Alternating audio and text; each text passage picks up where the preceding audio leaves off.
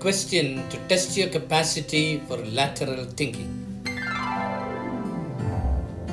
There is a man who lives on the top floor of a very tall building.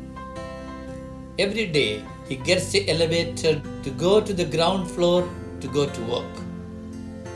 Upon returning from work, when going back to his room, he can only travel halfway up in the lift.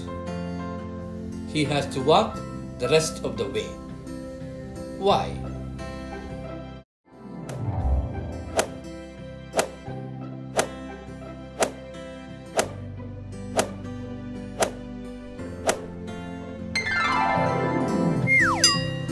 Because the man was short.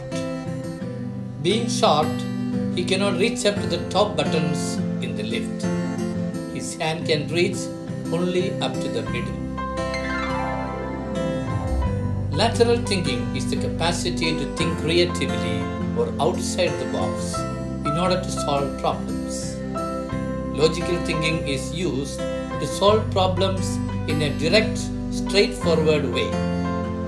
This is also known as vertical thinking. Lateral thinking is looking at things from a sideways perspective.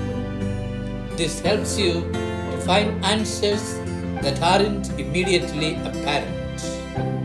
This is also known as horizontal thinking. Edward de Bono introduced the term in his book, The Use of Lateral Thinking. He speaks about the judgment of Solomon as an example of lateral thinking. There is a dispute between two mothers. Both of them claim to be the mother of the child. King Solomon resolved this dispute by ordering to cut the child. He was able to make his judgment according to the reactions of the mothers.